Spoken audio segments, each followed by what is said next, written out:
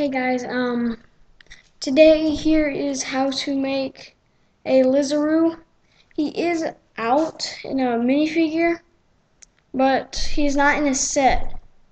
It's really difficult to get him, but you will need a pair of pliers, and he will have a hole in his head after you're done, but at least you got the person. So they made a little keychain figure of him. So you take the pliers and cut off the little metal thing, and you got yourself a lizaru.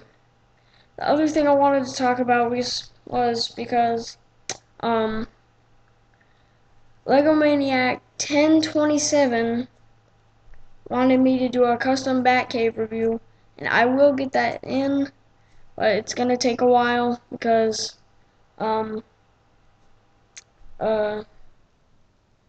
it's I keep messing up and making changes to it, and it's making it look better. And all the other times I did the review, I would mess up and all that. So that is coming out soon. So